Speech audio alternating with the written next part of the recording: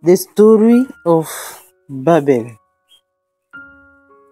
There was a man called Noah in the Bible who was having 3 sons, those who went forth out of the ark: Shem, Ham, and Japheth.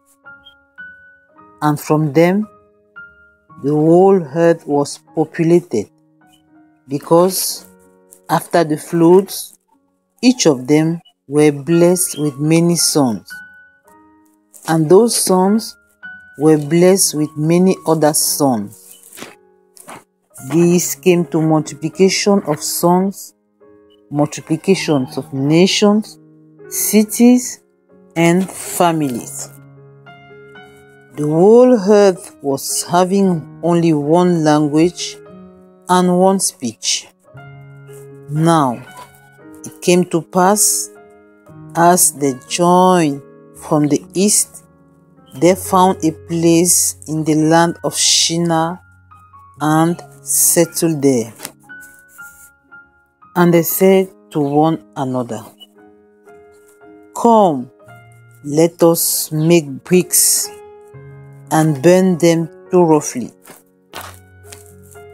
They had bricks for stone, and they used lime for mortar.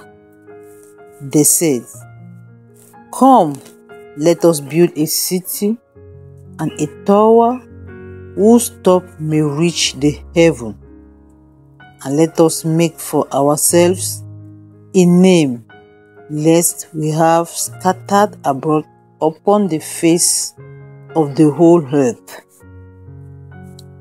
Then the Lord came down to see the city and the tower that the children of men built. And he said, "Behold, they are one people, and they all have one language.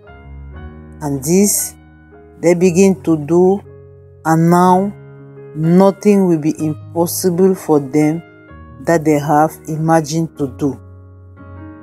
Come, let us go down and there confuse their language, so that they may not understand one another's speech."